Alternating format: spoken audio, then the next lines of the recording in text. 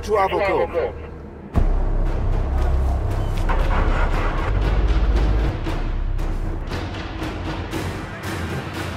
You're on patrol with us, with the United Nations forces here, going out into quite a dangerous area. There's Ebola nearby, and also there is a very strong militant group here that in the last few days has killed probably dozens of civilians. We're in Beni, in the eastern Congo, the area worst affected by war over more than 2 decades. The combination of fighting and Ebola has turned it into one of the worst ever outbreaks. It's also weird because kids around here normally would go hi there and shake hands. Can't touch anybody. We've been given very strict instructions. Don't touch anybody because of the risk of Ebola in this area. From here you cannot find anybody, even the people who are there. Just when it is 4, they start going, all of them. It's the UN's biggest peacekeeping mission, but they're not popular because despite their guns, a militant group still kills civilians. They are wondering how can the enemy cross all of this bush and reach the town and start killing people just there at the town. They were out just a couple of hours. The UN's trying to prevent attacks and take on the militants, but they also need to protect themselves. It's a tough balance.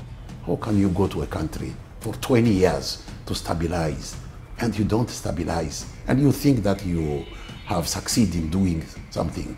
Would you like them to leave? We want them to leave in 2020. As far as security is concerned, we are able to manage. I believe that UN is making the difference here because the state is not present in many areas of this country. So if we left, the situation could worsen very quickly. The situation is already worsening. The instability is forcing people to flee and allowing Ebola to spread out of control. When local conflicts escalate, millions of people can be affected. This is Kalemi, where 2 years ago, a row over sharing a bowl of forest caterpillars sparked violent clashes between pygmies and other ethnic groups. It displaced 750,000 people. Terrible things were done by both sides. Si banamuke bawili tulilalwa au takatala. Unaona kitumba kya mwenjako hivi banakata singo banatupa. Tuko naangalia si tukachunga kietu kifu. 5 million people are currently living away from their homes because of violence. Nearly 14 million people need some form of aid in the DRC just to get by.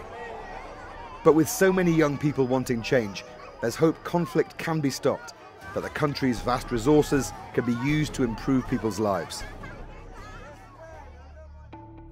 For the next part of your adventure, you can go to the mines to see the country's vast mineral wealth, or head straight to the forest to meet endangered gorillas.